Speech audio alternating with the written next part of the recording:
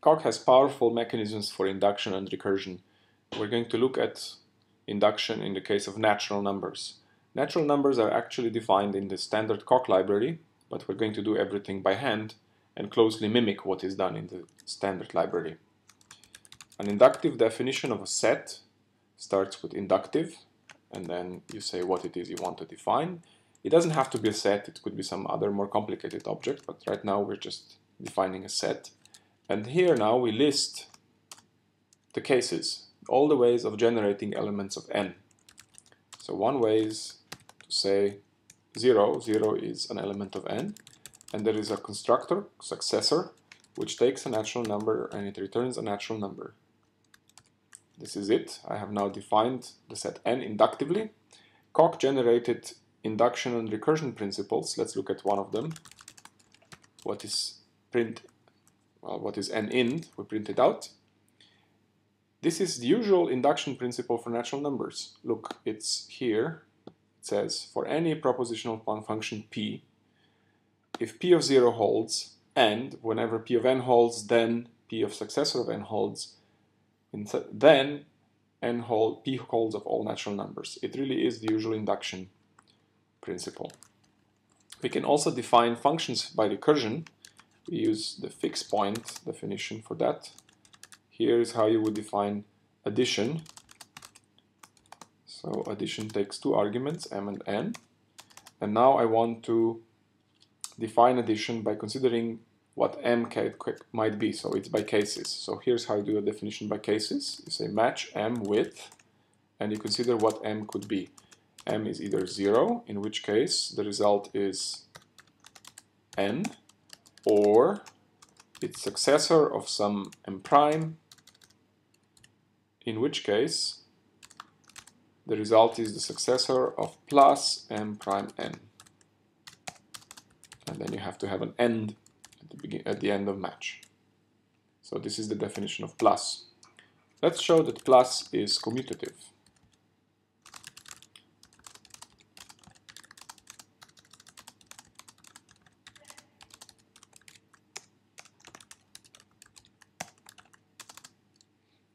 So I do intros because it's a for all statement. And now I have to prove something by induction here. That's about the only thing I can do. I will do induction on m. It doesn't matter which one because of symmetry. So I say induction on m. And Coq will automatically generate the base case and the induction step. This is the base case. So first I simplify to compute a little bit. And now I have to prove, let's see, n equals plus n0. I could do induction on n right here in the middle of the proof, but instead I'm going to take my statement and prove it as a separate lemma out here.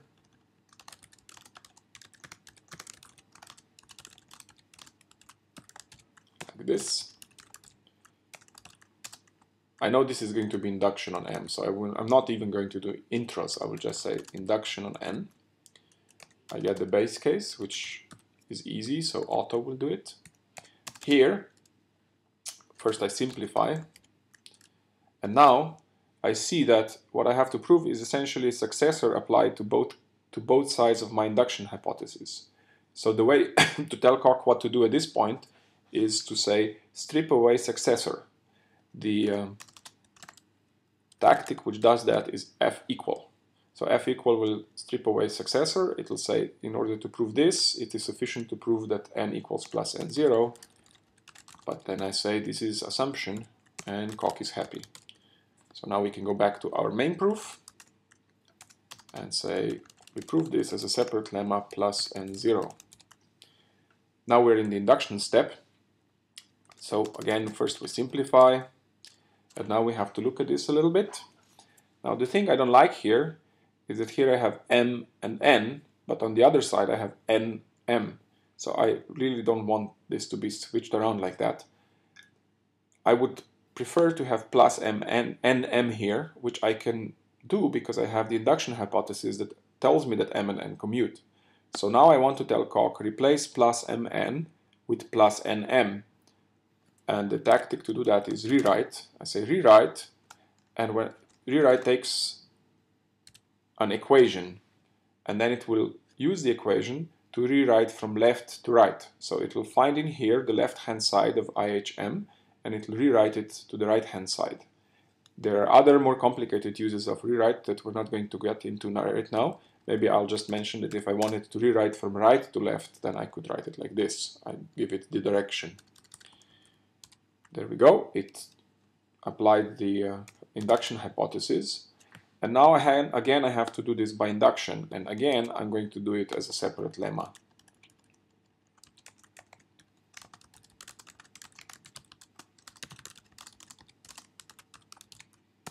Like this. So let's see.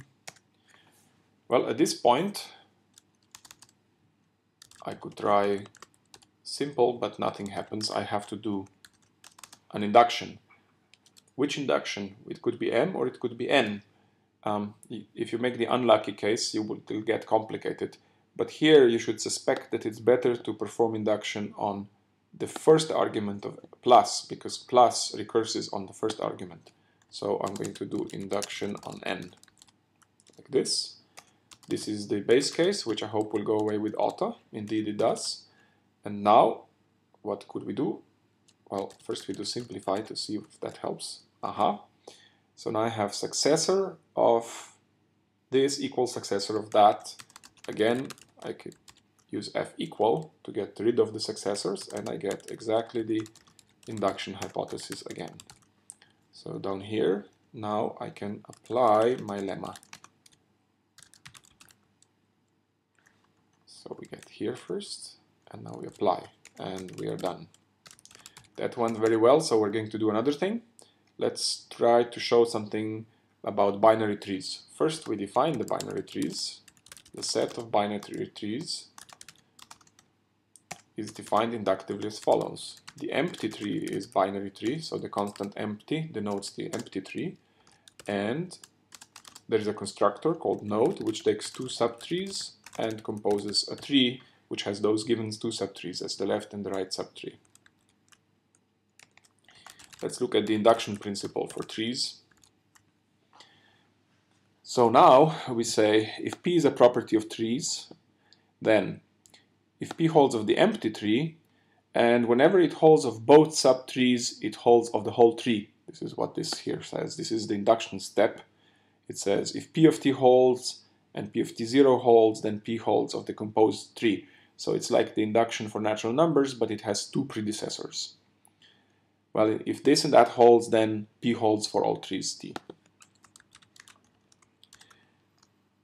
We can define functions by recursion. For example, here's the function which computes the size of a tree. The size is the number of the nodes. The empty tree doesn't have any nodes, so the size is 0.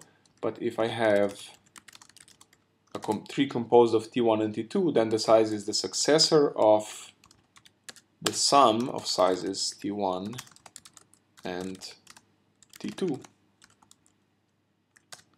And I have to have end at the end of the match statement, like this. Let me also define another function which swaps the left and the right subtrees, and then it calls itself recursively on them. So in the empty tree there's nothing to swap, but if I have a tree composed of T1 and T2, then swap will swap them around and call itself recursively. I'm defining all this so that we can solve the following exercise. If I have a tree, then its size is the same as the size of the swapped tree. How would we do that? So it's a for all, so I do intro. And now I have to do induction on T. I will get, again, the base case and the induction step. The base step should be easy, so I just do auto and it goes away because it computes that both sides are the same. Now I'm performing the induction step, and notice how I have two induction hypotheses, one for each of the subtrees. I will first simplify to see what goes on here. Okay, So it says the successor of this equals the successor of that. I'll use f equal to get rid of the successors. Now I have plus of this equals plus of that, but now it would be wrong to use f equal again, because f equal will say, in order to prove that these two are equal, you have to show that size of t1 equals size of swap t2, and that's not something that actually holds. What I need to do first is I have to turn around the arguments of this plus, so I have to do it with an intermediate step.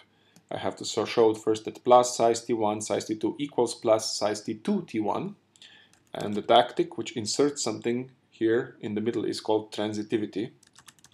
So I will do transitivity with plus size t2 size t1. That would be one way to do it. And now I would just use commutativity of plus to do this. Or I could